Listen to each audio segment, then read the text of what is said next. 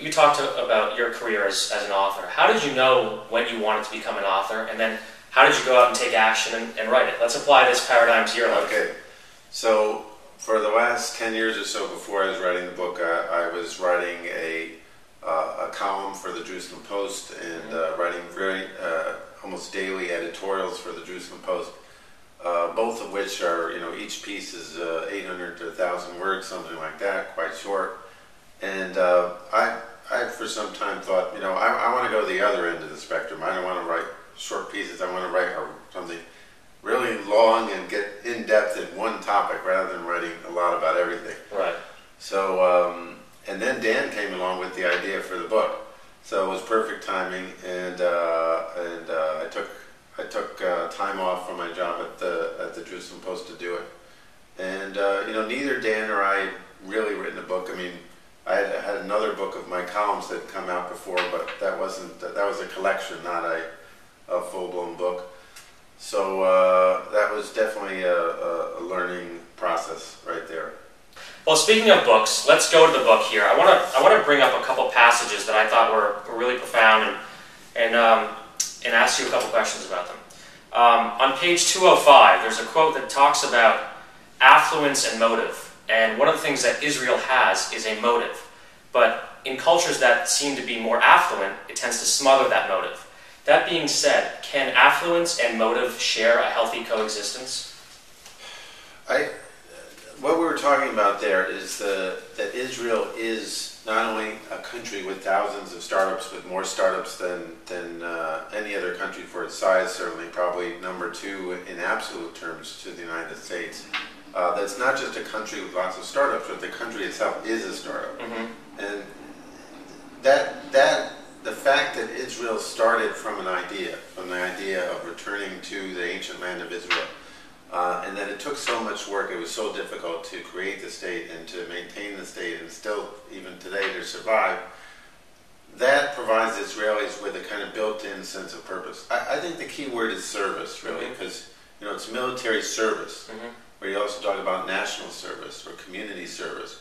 And any kind of service, I think, can be a powerful tool for developing these kind of skills, because it's very important to be able to think outside of yourself. I mean, if you think about what we do, we're in an academic environment for the first part of our lives, and then we go into a business environment.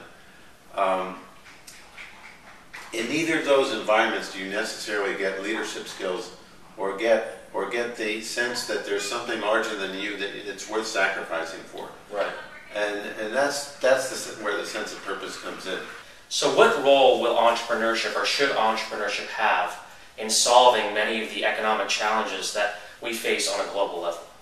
Well, one of the important things to understand is that entrepreneurship and, just to broaden that, small businesses generally are a huge generator of jobs. In some ways, economists argue the most important generator of jobs. That at times when it seems our economy is growing, we're getting more jobs, that if you took small businesses out of that picture, you'd actually see it shrinking. That most of it is from small businesses.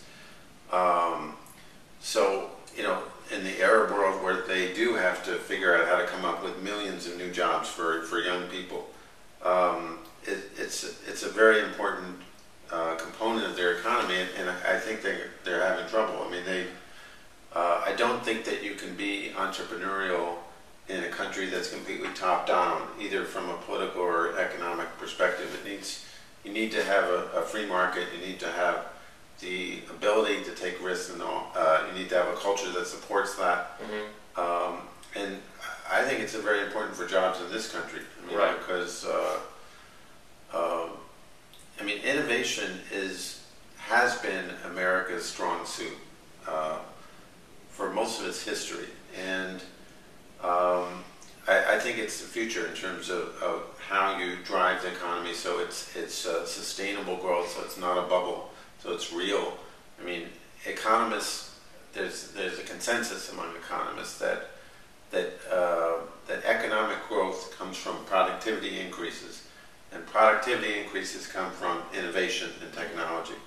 They don't come from big credit bubbles or subprime mortgages or all those kind of financial gains, they come from innovation that increases productivity. So that's what really America and every country has to focus on going forward in terms of creating jobs. Well, these are all great lessons. I just want to share one final excerpt from the book. To sum up Startup Nation, it is a story not just of talent, but of tenacity, of insatiable questioning of authority, of determined informality, combined with an attitude toward failure, teamwork, mission, risk, and cross-disciplinary creativity. Guys, go out, pick up Startup Nation. It's a phenomenal book. I read it. I can attest to the fact that this will change your life, give you some great perspectives. Saul, thank you very much for your time. Thank you. Until next time, live strong, live with passion, and find your inner entrepreneur.